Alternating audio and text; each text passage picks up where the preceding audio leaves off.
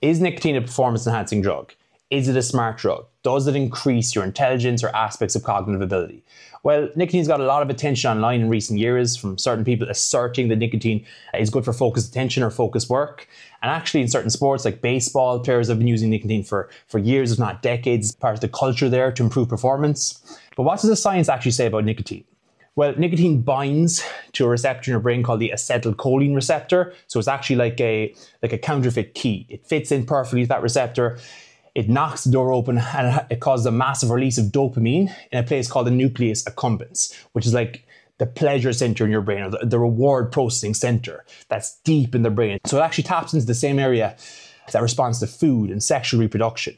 So you can see why nicotine is so addictive and habit forming.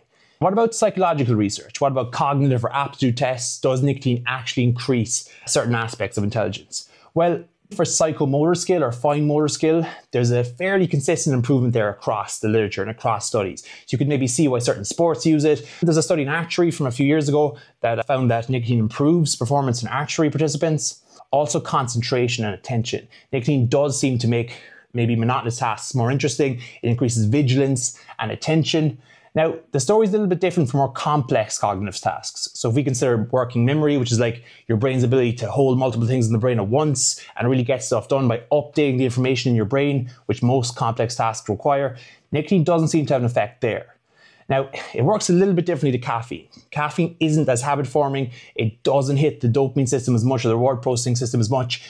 It mainly hits the adenosine system. While it wakes you up, it makes you very alert, and is definitely better in a sleep-deprived state, it doesn't tap into those reward processing parts of your brain as much.